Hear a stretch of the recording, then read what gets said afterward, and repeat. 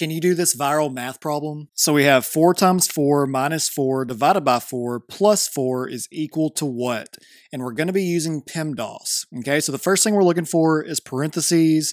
I don't see any, so we're going to mark that out. The next thing we look for is exponents. Once again, I don't see any, so we're going to mark that out. Now, when we get to multiplication and division, we actually do multiplication and division on the same level from left to right.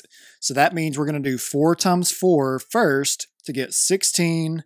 We're going to write the rest of this. So minus 4 divided by 4 plus 4.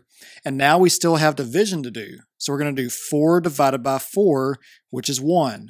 So 16 minus 1 plus 4. So now we've done all the multiplication and division. And now we can do addition and subtraction. So we have 16 minus 1 plus 4. And so 16 minus 1 is 15 plus 4 is 19. So 19 would be our final answer.